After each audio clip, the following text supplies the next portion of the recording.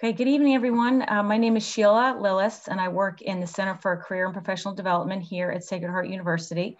It's my pleasure this evening to welcome everyone to our latest edition of Coffee and Conversations, which is just essentially an opportunity for faculty, for career development team, and for some of our recent alum and current students to just kind of gather together and discuss topics that we feel are somewhat relevant to kind of what's happening in the world. Tonight's event will obviously focus on the pandemic and how it has obviously shifted our workplace and hiring, and also, have a discussion regarding the future of human resources management and how, over the last, year or so, obviously the changes that we have implemented into our offices and our workplace. The question is, will that continue, and will it be a hybrid format? Will companies return to the workplace, or will there be, a certain component of the workforce that will remain remote? And if they do remain remote, what does that mean for someone in human resources, specifically perhaps, a generalist whose sole role is to, maintain conversations and dialogue and provide assistance and counsel and support to employees? And, can that be done successfully remotely? And how will companies' policies have to shift, with regards to us reopening the world, and what might that look like? So it's my pleasure this evening to welcome Michael Carriger, whom I'm sure all of you on this call know well, and you've probably been lucky enough and fortunate enough to be in his classes. He, as you know, is the executive director for the Instructional Innovation and is also the program director for the Masters of Science in Strategic Human Resources Management at the university. He earned his Doctor of Management degree from the University of Maryland, University College. He directs efforts at developing and implementing innovative instructional technologies in both in-class and online courses. He teaches graduate courses in a various number of topics in human resources management. His research interests include instructional technology, management education, leadership development, leadership communication, employee engagement, and human resources as a strategic business partner. Formerly, he worked as a director of education for a technology learning center. He was an academic program director for a large university, and also human resources and OD consultant for a medium-sized communications company. So thank you, Michael, for being here this evening. We so appreciate your participation, your attendance, and most importantly, your wealth of knowledge that I know you will be willing to share with us this evening. And I'm also pleased to introduce Akriti Agarwal, who is actually a recent graduate of our class of 2020. She received her master's in human resources management. Akriti was given the Award of Excellence by the Southern Connecticut chapter of SHRM. And during her time at Sacred Heart, she was also elected president of the Sacred Heart University chapter of SHRM, and revived an almost dormant student chapter, facilitating a guest speaker series focused on various aspects of human resources. I can personally attest to what a terrific job Akriti did as the president of that chapter. It was amazing. The meaningful presentations that she delivered to her class and prior classes, and the discussions that were led by herself and her team was really remarkable. In December 2020, Akriti joined Simplify VMS as a senior solutions consultant. Some of her responsibilities include studying the various capabilities of the vendor management system offered by her company, and hopefully we'll learn a little bit more about that this evening, and exploring how these can suit the talent management needs of different companies. Prior to entering the graduate program at SHU, Akriti graduated with a degree in counseling psychology and practiced as a psychologist in schools, clinical settings, and rehabilitation centers. She also worked as a faculty assistant, organizing lessons and tutoring students pursuing a master's in psychology. She strongly believes in the idea of lifelong learning, both in personal and professional life. So welcome, everyone. Thanks again for joining us this evening. As I mentioned, this is the latest edition of our Coffee and Conversations roundtable discussions. And most importantly, we're hopeful that this event will be as engaging, enlightening. We're hopeful that you'll be willing to participate, and that it's more of a roundtable discussion, and everyone will feel comfortable kind of interjecting and sharing their thoughts over the time that we have together this evening. So I'll just begin. Michael and Akriti and I were lucky enough to speak a couple of weeks ago, just, kind of talking about the pandemic and how it has shifted the workforce. And Michael and I had spoken about this briefly before the call this evening. And he had said something that I thought was really somewhat thought-provoking with regards to, defining the pandemic and discussing how it has shifted the workforce. And he said that the pandemic is essentially accelerating change, which is already in place, which I thought was kind of quite fascinating and obviously very true. So Michael, if you wouldn't mind expanding upon that a little bit, I think that would be great. And those of you who are on this call, by all means, please, please join us. And like I said, we'd love it for it to be more of a discussion and one where you feel comfortable sharing your thoughts and questions as well. Sure. The thought actually really grows out of economics. So, one of the current thinking about economics is that the pandemic isn't actually causing the economy to change, but that the pandemic is accelerating changes that were already in place. And so we've been thinking about that in how applicable that might be in a variety of different areas. And I certainly see that in human resources and also see it in education as well. So, in education, there's been a move towards more online teaching, and that's been present for probably the last 7 to 10 years, and obviously accelerating with the pandemic. And then the question becomes, well, after the pandemic is over, do we go back to 2005, or does the landscape in education, especially higher education, continue accelerating in this path towards more and online education, more diverse kind of hybrid approaches to teaching. And I think the same thing is happening in HR. I think a fairly good example of that is that most companies have obviously during the pandemic had to send their workers home and had their employees working remotely. And what many companies discovered is that they were still getting work done. And they've also discovered that it's a lot less expensive to have their employees working from home than, sitting in high rent office space, especially in the larger cities like New York and Chicago and Los Angeles. So, there was a movement towards more flexible work schedules and more remote work, but it was really accelerated with the pandemic. And then the question becomes, what is it going to be like after the pandemic? Are these companies going to have all their employees come back to the office, or are they going to continue to move employees to more remote working? And we're already starting to see that as a trend where companies are not bringing their employees back because they can end up saving quite a bit of money by decreasing their physical footprint and not paying the high rents for office space in the larger cities, and just having their employees work from home. Right. Which for the employee, right, in certain cases, that's a tremendous privilege and certainly probably quite helpful with regards to, work-life balance as well. But the question is, how do you think that shift might affect, the corporate culture? Because how can that actually fully be defined if you have a certain subset of your workforce that's just physically no longer present, from a day-to-day interaction, day-to-day routine, and then, even with human resources, with regards to having someone on the HR team, and as I mentioned before, just simply not having that human interaction. Do Akriti or Michael or anyone else on the call, please jump in. I'd love to hear your thoughts as well, because I think that in and of itself is really fascinating. If we fast forward 5 years from now, how will the cultures of, some of these very successful firms be either positively or negatively impacted by the fact that there's a percentage of their workforce that just simply isn't on site?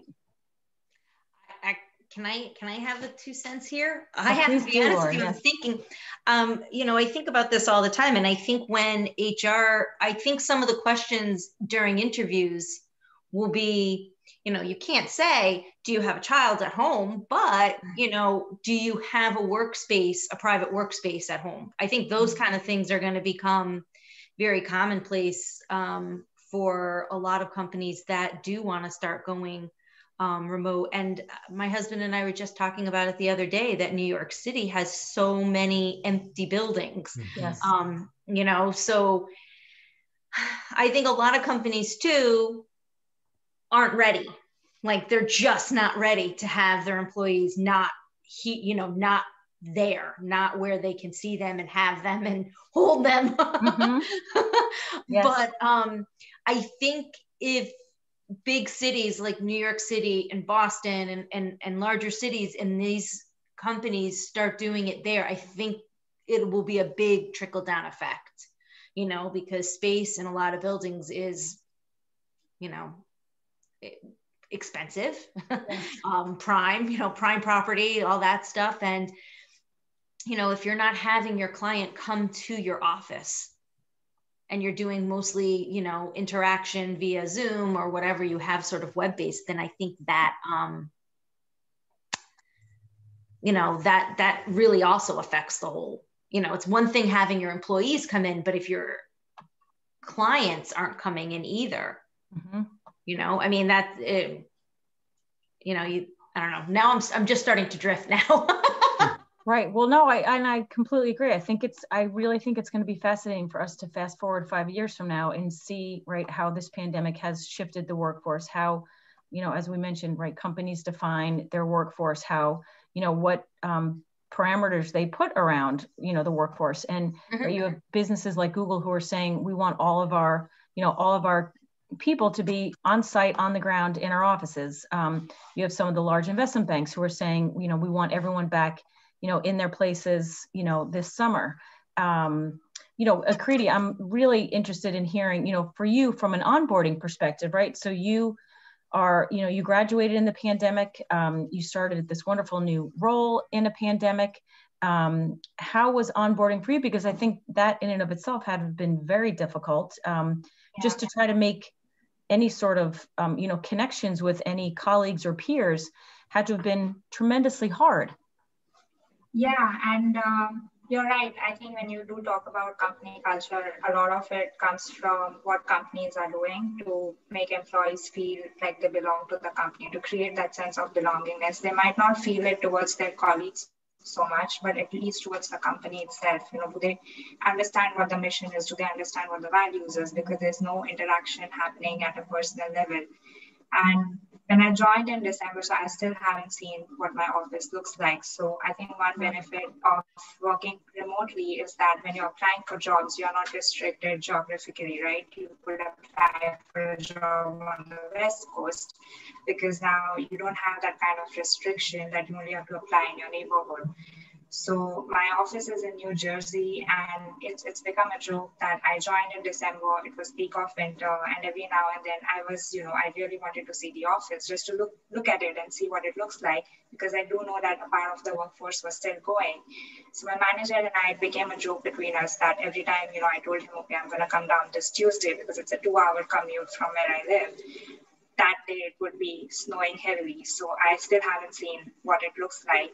But, you know, to give you an idea of what it feels like, the very unfortunate incident that was in the news, you know, recently this week with the Asian killings and everything, it really impacted me. But I think it also impacted me is because on a normal day, you would go to work, you would have that kind of social space like at the water cooler or at the coffee machine where you would talk to someone about it. And, you know, and it will become a part of your routine. So you know that everyone's aware and you are aware of how they're feeling. So even that lack of connection and having someone to talk about, you know, day-to-day things like that, and to see how they respond and what the company response is to an incident like that, you have no idea, right? So I reached out to a colleague of mine and I said, I can't get my head around it. And he was like, no, why don't you just take the day off? So he made sure I spoke to my manager. He made sure I spoke to a couple of other people in the company. And I think that, you know, says a lot about a company culture, that even if we are working remotely, we could be in different parts of the states or even globally somewhere else. How do you bring people together? How do you make sure you do encourage those values of diversity and, you know, whatever is a part of your employer branding, not just in your recruitment efforts, but how do you make sure you constantly promote that even virtually? Especially now, I think it's more important because otherwise employees are going to end up feeling more isolated and they're going to be more ignorant about what your company stands for, and we don't want that.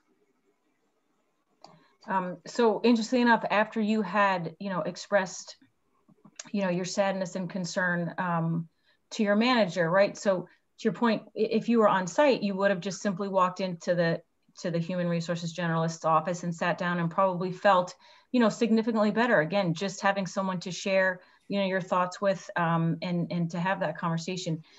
Since you were remote, was there any outreach from HR or, your manager? Like how was that managed, right? Because I'm sorry that you felt that way and it had to have been really difficult, to kind of, be upset about an event. And then to your point, not having someone physically present, to have a conversation with, to try to, make yourself feel a little bit better.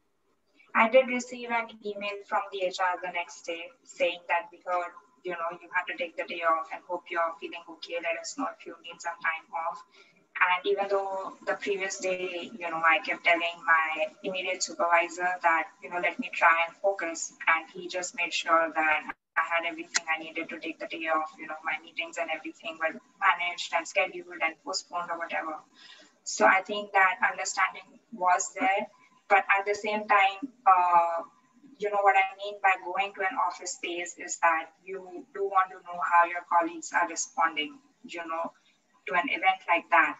If it's affecting me so much, is this something that people want to talk about, or is this, just, it's a hush-hush topic and it's sort of brushed under the rug. So you do want to get that sense, which you cannot get if you're working remotely. You want to know what your company feels about when it comes to even political events or, even events based on humanitarian grounds. Does your company have a stand on it or not? And that sense you get only when you walk into the office. So unless you yourself, when you're working remotely, reach out to someone, you might not get that idea of, okay, what is my company really representing? And I think that gap is something that companies need to take more seriously. Yeah, I mean, to your point, it specifically speaks to what I just mentioned, right? The culture, right? So to your point, not having the ability to know, well, how is the firm that I've just signed on with, how are they going to react, to certain situations? I lived and worked downtown New York during 9/11, and to your point, I will never forget the voicemails. I'll never forget the tremendous amount of support that I received. Our offices were closed for an entire week. And this was really before the genesis of any technology. So the only way that I had to connect with some of my recruiting team and my manager was through voicemail. And at that point, it was very difficult to get through to anyone in New York. But to your point, it was such a difficult time in all of our lives, but yet was so reassuring to me because I knew without a doubt that I was part of a firm that was really special. And to your point, believed everything that I believed in. They were very focused on making sure that their employees were safe and secure. And obviously, sadly, a lot of people had lost loved ones and family members, but their sole focus was not on the firm and the bottom line. Their sole focus was on every single one of us, and kind of, wrapping their arms around us, even though we weren't physically together. But I do think, right, that's really important. To add to that, if say it's a company that has offices in Georgia, are you reaching out to those employees and, realizing that it might impact them differently, it might impact women differently, it might impact certain communities differently. So do you have that kind of sensitivity and communication in place? Yeah, it's kind of right. It's obviously life altering for so many, but, even for you too, as a young professional, right? So, I'm glad to hear, though, that they reached out to you and that you had some support. Michael, with regards to, teaching in your classes, has there been, discussion over the last year, just with regards, have you needed to kind of pivot and tweak perhaps, the content of some of, the discussions that you've had with your students, now that this world is nothing that any of us were prepared for, but we're certainly kind of living and surviving and being as resilient as possible?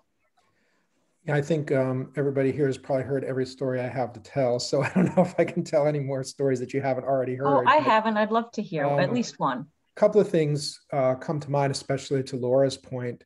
The issue of culture is a really interesting one from a different perspective. So, I tell the story in my classes about, when I was working in corporate and I was trying to promote, as part of my responsibilities in organizational development, trying to, focus on employee engagement and promoting work-life balance. And the company was dead set against allowing remote work. So, this was in the, mid 2000s. Wait, is that right? Like 2004, 2005, 2000, through like 2007, 2008. Yes. And it's really interesting because if you think about it, like the way I was situated in my office was I sat with my back to the window and my computer in front of me, and the door to my office was, in front of my computer. And so, I was, the company culture was you're sort of judged by how much time you're seen in the office. So a manager could walk by my door and see me sitting at my desk. And if I sat there from 8 o'clock in the morning until 6 o'clock at night, I would be like rated as one of the best employees. And for all he knew, I was sitting there playing solitaire the whole time because he couldn't see what was on my computer. He just physically saw me there. Yet, if I were working from home, I could be getting much more work done, not playing solitaire and actually getting work done, but I'd be rated as like one of the worst employees because the manager never physically saw me in the building.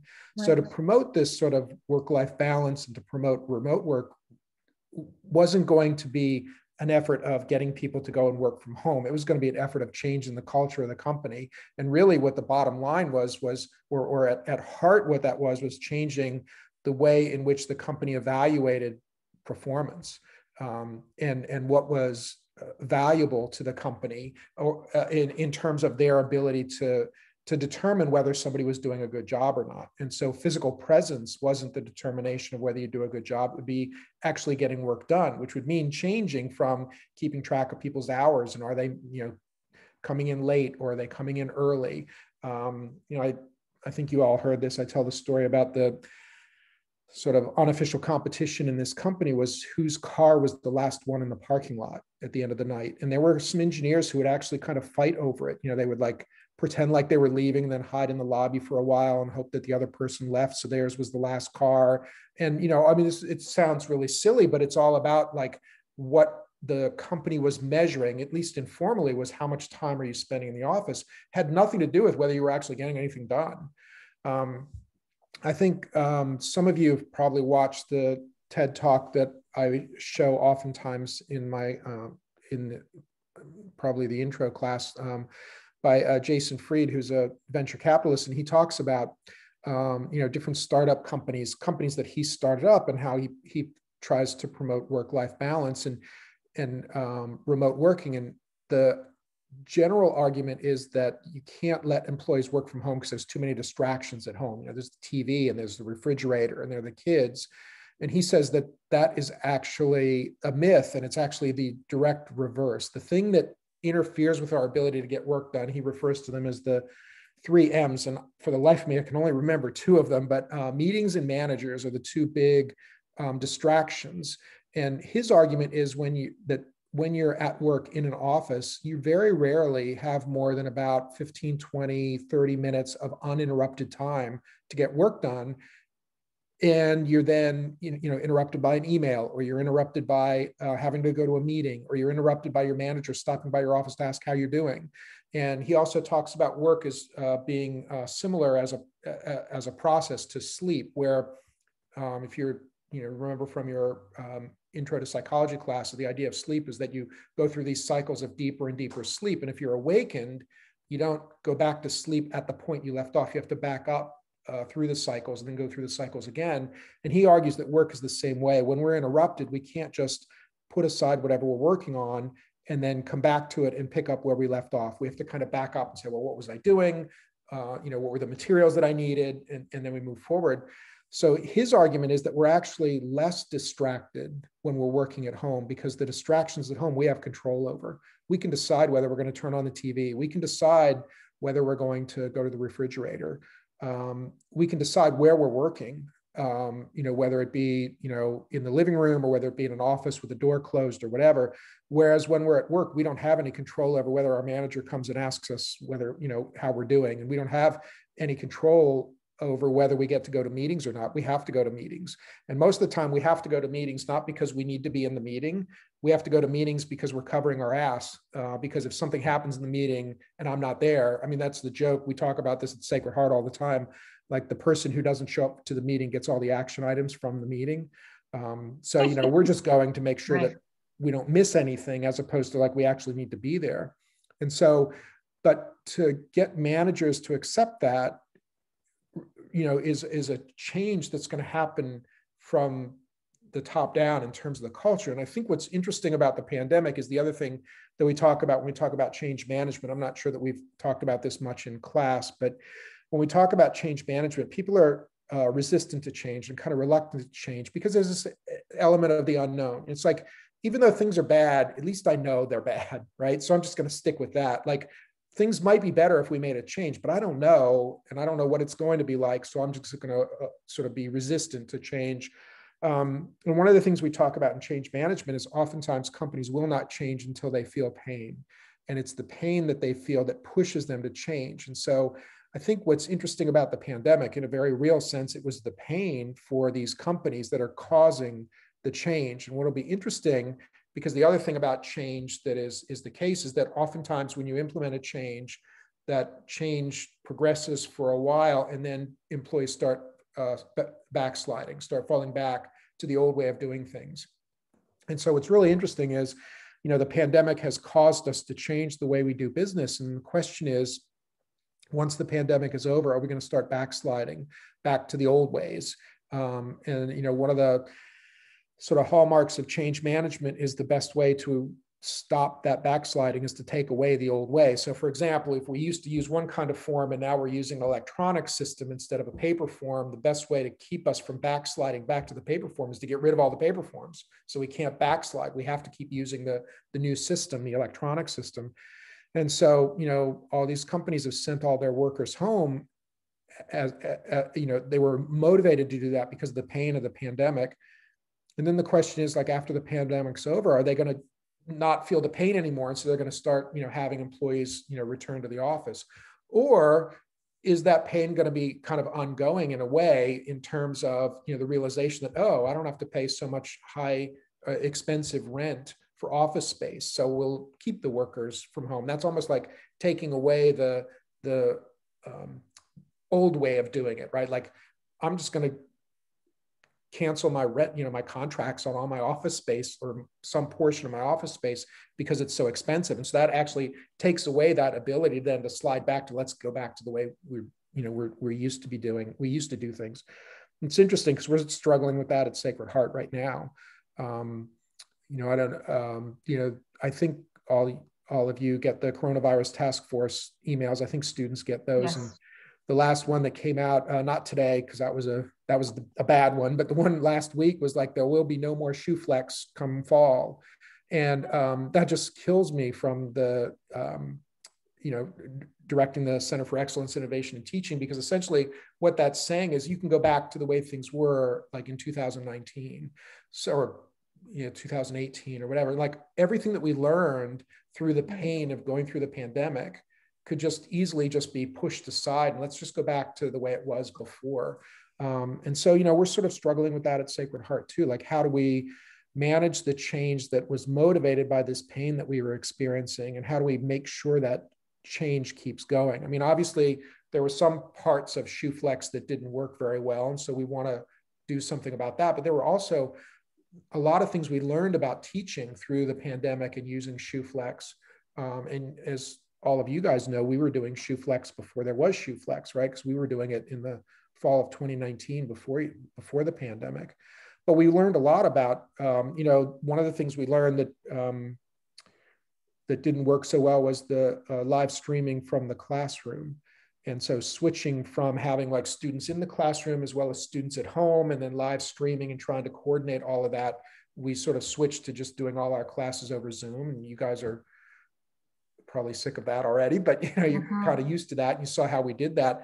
And you know, so, you know, what's going to happen in the fall? What's going to happen next spring? Are we just going to go back to everything being on ground and no, you know, and no flexibility? I mean, I think most of you really appreciated the flexibility. of, being able to log into class, not coming to class, watching the recording, physically coming to class or virtually coming to class, those kinds of things. In a way, from the change management perspective, the pandemic was like this pain that led to or motivated the change. And then the question is that change going to continue, or is it going to start falling back? And one of the other things that Laura said that I thought was really interesting is if you look at the literature on remote working, there are two things you should do if you're working from home. One is set a space in your home to work from that is different from where you live. So for example, I'm violating that right now because I'm sitting at my desk, which is right in my living room, but I should have a separate space in my house where I work. And then I go to that space to work. And then when I'm done working, I leave that space and go back to the part of the house where I live. And the idea behind that is if we don't do that, we end up being like connected 24/7 and we're just like constantly working. And that's actually one of the negative consequences of the pandemic is everybody's working from home and all of a sudden they've got their phone next to them all day and all night and they're constantly, accepting emails, checking emails, and or they have their laptop open and they're constantly working. And by setting aside a separate space to work in, you can close your laptop, you can leave your digital device or your cell phone or whatever, where your laptop is and go to another part of the house. And you can actually, it's almost like going home from work. And then the second thing the literature says is that you get dressed to go to work, even if you're at home. So how many of you are sitting there in sweatpants right now that we can't see because it's all below the Zoom screen, right? You're not supposed to do that. You're supposed to actually put real work clothes on and go to your workspace in your house and work. And it's the same kind of thing. It's where, okay, this is what I do. I'm working now under these, relatively constrained, time constraints from this time to that time or whatever, roughly I'm working. And when I'm not working, I'm not working. And what happens is when we go to work remotely in our pajamas and, wearing sweatpants and a sweatshirt, and we have our laptop on our lap, in the living room, we just never turn off. And then we end up working 24/7 essentially and burning out very quickly. So there are things that, that kind of goes back to the original thing I was saying is like, all of these things have been like floating around for, some number of years, but they've been, kind of here and there, sort of spotty. Some companies are doing some remote work, some research is done on like, how do you do remote work effectively? But it was really the pandemic that kind of accelerated all of that. And the interesting question from a change management standpoint, from an HR standpoint is, are we going to backslide or are we going to take what we've learned through this pandemic and move forward? Is that change that is accelerating going to continue to accelerate, or is it going to slow down or maybe even reverse? Right. So it's kind of an exciting time to be in HR, actually. I have a question. Oh yeah, sorry. So in terms of, remote work, everything's virtual now. I know over the past year, I've seen like countries and other states kind of throw out, specifically Bermuda, that you can, work and live down in Bermuda for like a full year due to COVID and whatnot. And I know there's a lot of people out there that are interested. It's like, oh, I can work from home now. Everything's virtual. So that means instead of paying an enormous rent to live in like San Francisco, I can move down to Texas where it's cheaper, or move to another country. And I know, companies can run into some tax problems there if they're not living and working within the same state that they're employed.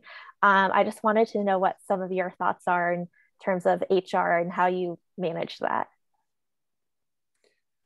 Well, so a lot of companies some companies had to deal with this even before, sending all their workers home remotely. So for example, before I came to Sacred Heart, I was working at Gettysburg. I was a visiting professor at Gettysburg College, but I was living in Maryland. So, Gettysburg is probably 10 minutes over the Maryland-Pennsylvania border. So their HR department, especially payroll, had to be pretty well versed in how to manage like tax issues, right? So I was getting paid, but they would have to pay. They would take my tax contribution and they would pay it to Maryland rather than paying it to Pennsylvania, because you're taxed where you live, you're not taxed where you're working. So some companies, have had to deal with that, but now a lot more are having to. And the way I look at it is the changes that are kind of accelerating with remote work and other sort of issues that sort of revolve around that. I mean, I tend to not think of these things as like impossible, right? They're challenges that HR is going to have to deal with. To Akriti's point about onboarding, I mean, we are dealing with that today. We hired 3 instructional designers in August. I think all 3 of them each of the 3 of them have been in the office once. And it's been a real struggle for them because a lot of the work that they're doing is interacting with faculty. And so some of it is sort of based on relationships that they build with faculty in terms of trying to get faculty to do things that they might not be comfortable doing or otherwise would do, in terms of how they're teaching and how they design their courses. And it's been a real struggle for them because they're not able to form those kinds of relationships. So that, to me, that doesn't mean don't have remote work then, right? To me, that means we have to be creative as HR professionals to figure out, well, okay, given the environment, how do we onboard people in a remote setting like this? And I'll be the first one to admit that we did a lousy job with these 3 instructional designers. If I had to do it over again, I would, think more seriously about like, what is the kernel at the core of onboarding? What is it that you're trying to accomplish with onboarding? And then how can you accomplish that virtually? Because you have, people working remotely or whatever. And then that could then become the sort of beginning of an onboarding process that would end up being a better onboarding process, not just for remote workers, but for, workers on site as well.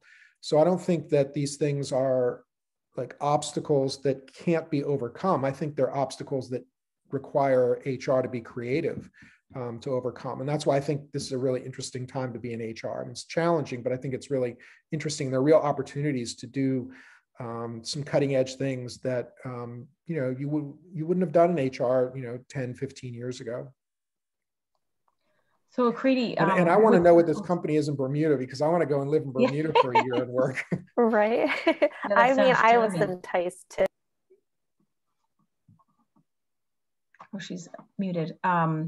No, the other, thought I had too was it'll be really interesting to see how, corporations welcome their employees back, and also to what extent they are, somewhat mindful of ensuring that their employees are vaccinated. There was an article in the Journal yesterday about, and you hear people in the supermarket having this conversation, can employers essentially require their employees to be vaccinated prior to the, return to the office? And the answer is yes.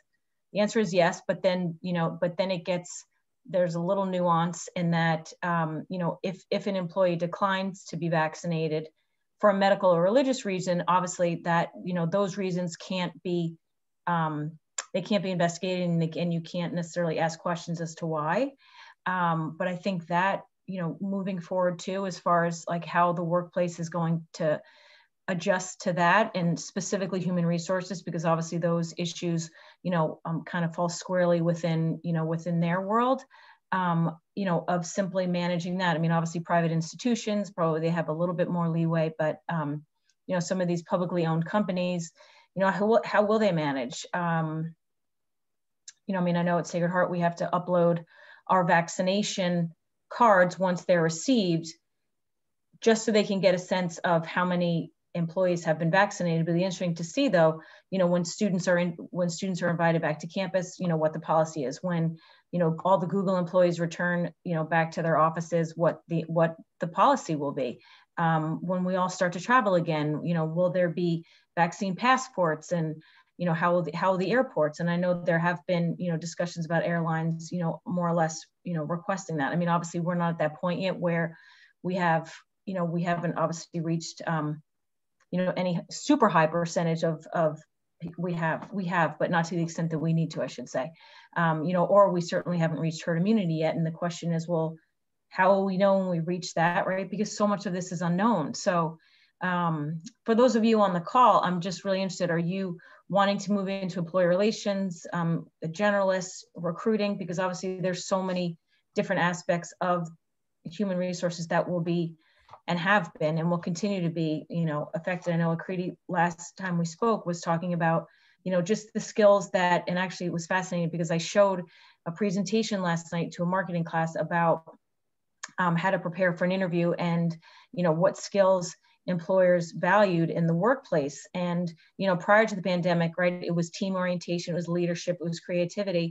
Now Akriti had shared with us during our last conversation, now it's adaptability, it's self-motivation, it's resilience, it's digital fluency, right? It's all of these new keywords that we all know are tremendously needed in order for an employee to be successful. But that in and of itself will be interesting to see, right? To Michael's point, then how will employees be evaluated, right? And the concern is no longer about optics. And Michael, I lived in those days where optics was very important. Now it's going to be productivity, and it's going to be self-motivation, it's going to be resiliency. And obviously for all of you, it's a super exciting time because you're just about to enter this world, and it's going to be, how can you, to Michael's point, right, look through this new prism, which is filled with change, and obviously, right, change and chaos, right, essentially breeds opportunity. But I'm curious from your perspective, Jenny and Laura, if you feel comfortable sharing, just how you are perhaps, kind of redefining your role, and Akriti too, because you're really, essentially living it. You were a student in the pandemic, you're a new hire in the pandemic, and now you're going to be, a professional within the world of human resources, essentially in a pandemic and moving out of it and shifting focus. And what do you all think that might look like? So I'm looking at it as I'm entering the field. So after I graduate, I'm going to be applying for positions. And just during my search for internships, I noticed that, with the option of remote work, we're sort of dissolving the geographical boundaries that kind of maybe once held us, whether it's in state or in the tri-state area. Now we have opportunities to apply to positions all over the country, essentially. But I also can't help but think about the other side of that, in that now organizations have an entire nation or an entire world of candidates that are at their access. So I guess I'm sort of curious as to what you all think. Is it, from an organizational standpoint, is the remote work actually a benefit to them in sort of their search for talent, or does it make it more difficult for organizations to retain their talent, since now an applicant can apply to organizations anywhere in the world? And that's a fascinating thought too, Jenny. I remember, and Michael, you probably recall too, you were always, when you were working on site, and to your point, Jenny, about, kind of moving on to another firm, if you're working remotely, there's no concern. If you're not in the office, you're not in the office. And if you're, unavailable for a certain amount of time, nobody essentially knows what you're doing. So it will be interesting from a retention perspective to see, how the pandemic kind of shifts hiring for sure, and development, obviously, to Akriti's earlier point about, not necessarily having that human connection, and are the companies that, right, have kind of embraced this change and have been able to successfully introduce some way of, providing virtual support for their employees. How will that be, valued by, new hires or prospective hires like yourself? So 2 points come to mind.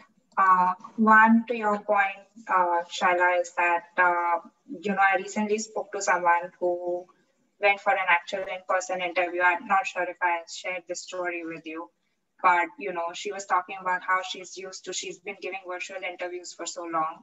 And she finally stumbled upon this, opportunity where she was actually called for the final round of interview, which was in person. And she said, I just freaked out a lot, and I couldn't, I got tongue-tied and I couldn't say a word because I'm so not used to giving an interview in person where I know that the interviewer can assess my body language and my non-verbal communication, and it's just a lot of information.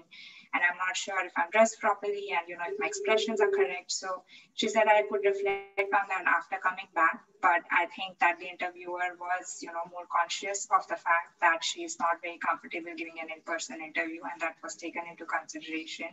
And similarly for existing employees, right? Not just from an organizational point of view, what policies we need to have, and do we, make it mandatory for people to be vaccinated. But I think I'm just curious to see that even if we are vaccinated, how comfortable do we feel, sharing a workspace, or how comfortable do we feel being in a meeting room with 40 people or shaking hands with someone. So, we've been living in an isolated 6 feet distance for so long that even bringing employees back has to be a very conscious decision on part of organizations. They cannot go back to the same physical work structures that they had in place earlier if they do want employees to come back. So that is something I think they need to consider. And the second point, is that the only way I think that some of these challenges can be managed is again through technology, right? So I know that a lot of companies have changed their drug and screening processes. I know a lot of the GDPR and tax issues and employment laws, all of that has been automated because now they have candidates applying from different geographical areas, and they don't want to, if the job is open for remote work, then they don't want any specific state to be given a preference over other states. So they have to make sure they have a system in place if suddenly there's a candidate who's hired from Connecticut for an office in New Jersey. So also, and I remember in our HR program, we used to discuss this, that the more we automate some of these processes, the more HR can focus on the strategic piece of it. Recently I was speaking to this person called Steve Todd, and feel free to connect with him. He's a great guy. He works at NASDAQ as I think he's the head of the workspace program management system over there. So he was telling me how it's been so challenging because he basically looks at real estate and what offices and how to design workspaces for employees. And he said that it's not just us, but it's when we reach out to employees, they don't know what they're looking for. They're not sure if they want to come back. They're not sure what kind of a work system they want. They're not sure how many other employees on the floor they'll be comfortable with. So it's going to be a lot of trial and error, and we need to have a backup plan ready in case it doesn't work out, because it's not just about our preference in terms of having these specific positions, these specific employees of this department on site. We also have to make sure that these employees feel comfortable coming back, and the physical office environment is different from what it was earlier, and it's sort of a mix between working from home and the physical office space. So I thought that was really interesting, because I'm not sure if companies are putting a lot of thought into it, and that's where the HR is definitely going to play an important role. Yeah, gosh, I mean, no doubt, all of you on this call and your classmates, as well as Michael and myself too, right? It's a tremendous privilege to a certain extent, to be kind of living through this very critical time in our nation's history for a multitude of reasons, but yet probably now more than ever, the impact that all of you can have, on the change that is imparted on this world, I hope is one that all of you embrace, because it's pretty special. And I do think, if nothing else, it has, hopefully allowed us all to kind of be a little bit more reflective. And then to Michael's point, determine, okay, well, this change is happening, and how are we going to channel it? And perhaps, what lessons have we learned, right? I mean, my gosh, I'm sure all of us can point to a multitude of silver linings that we've all found, right, throughout the pain of this pandemic. And the hope is that, once we come out the other side, no different than, other events that have happened in our history, whether it's, industry related or, specific to a certain area or geography, or if it's, specifically industry related and whatnot. It'll be really fascinating to see. right?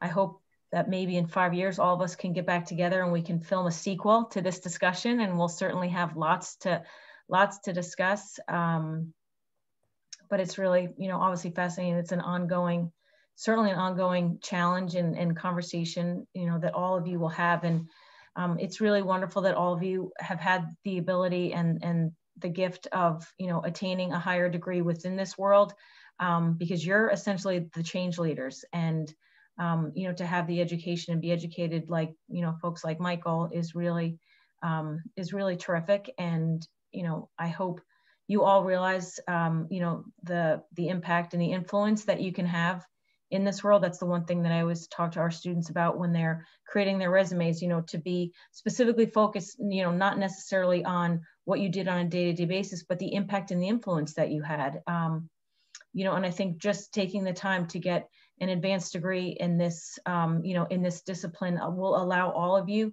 to look at things, very differently, from a very different platform and foundation. And, hopefully you will all be the gift, to your future employer or your existing employers, and, in the way that you see, this pandemic, and most importantly, how they can essentially pivot, to Michael's point earlier, learn from all the pain and learn from all the challenges, and hopefully we all come out, come out the other side. So does anybody have any questions or any final thoughts that they would love to share with us? I just want to say to Dr. Carriger's point, when you were stating that, are we going to slide back? I really think a lot of companies, and like we had said, the bottom dollar. Mm-hmm. So, what will going back to offices versus staying home, what will the bottom dollar be, right? So it costs too much to rent a building in Fifth Avenue. So therefore, we're going to keep this remote going.